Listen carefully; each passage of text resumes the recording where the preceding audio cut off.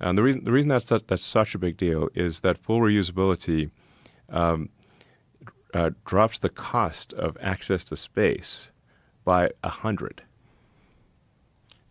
maybe even more than 100 actually. So maybe it could be like 1,000. You can think of it like any mode of transport. Like imagine if aircraft were not reusable. Like you flew somewhere, you have to throw the plane out. Like imagine if like the way conventional rockets work is it would be like if you had an airplane and instead of landing at your destination, you parachute out and the plane crashes somewhere, and you land at your and you land in a parachute at your destination. Now that would be a very expensive trip.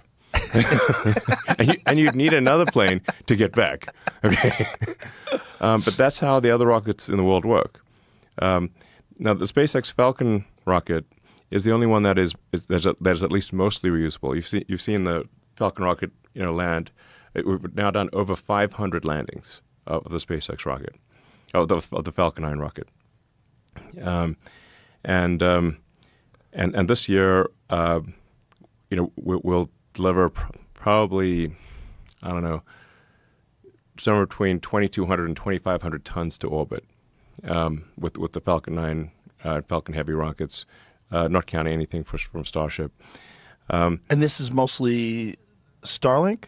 Yes, mostly Starlink, but we launch many other. We even launch our competitors competitors to Starlink on Falcon 9. We charge them the same price, pretty fair. But SpaceX this year will deliver roughly 90% of all Earth mass to orbit.